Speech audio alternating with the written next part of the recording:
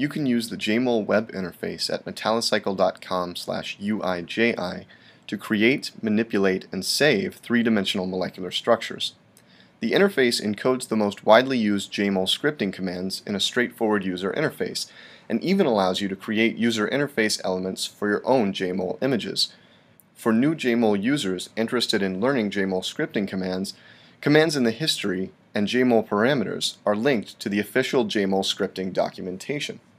The goal is to quickly guide students and instructors of chemistry across the bridge from Jmol novice to power user. Before we get to the specifics of the interface itself, let's discuss some of the abstract ideas behind Jmol scripting in general. Scripting allows you to make changes to the appearance of the loaded Jmol model. Importantly, Jmol makes a distinction between selecting and manipulating models.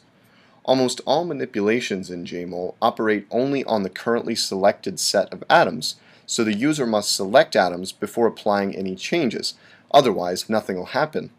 Classically, selection is done using Jmol's select command. For instance, in this PDB model, I could select all alanine residues by typing select ala in the Jmol console.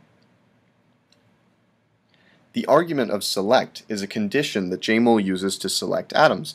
In this case, it tells Jmol to select only atoms that are part of ala residues. Future commands that alter the properties of atoms would apply only to the set I have currently selected.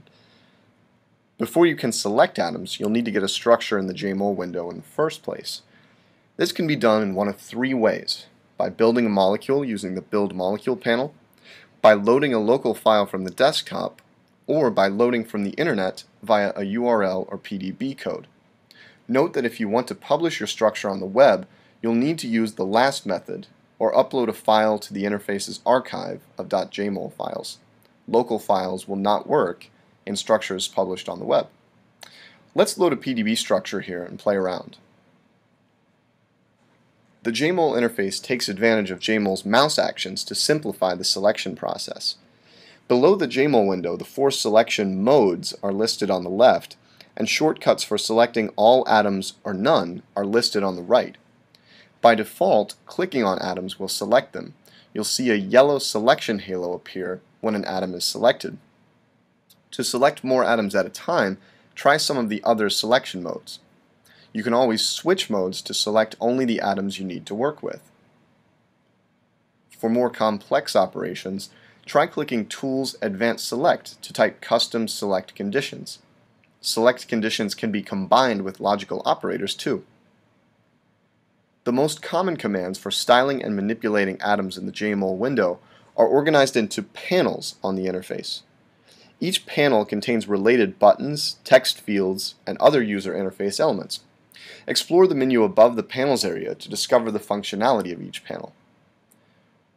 Once your Jmol is styled to your liking, you can save a local copy of it in the .jmol format, which preserves all styling and structural information. That .jmol file can be loaded with any implementation of Jmol 12 anywhere on the web.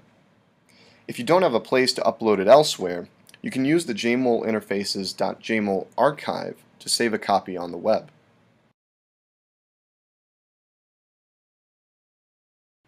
Be sure to hang on to the URL that appears when you save. Finally, if you'd like to add your own interface elements that allow your audience to interact with the image, use the Active Applet panel. Only buttons are supported right now, but other interface elements such as drop-down menus are coming soon. Applets may be saved in the interface's file archive as well, and can be iframed anywhere on the web.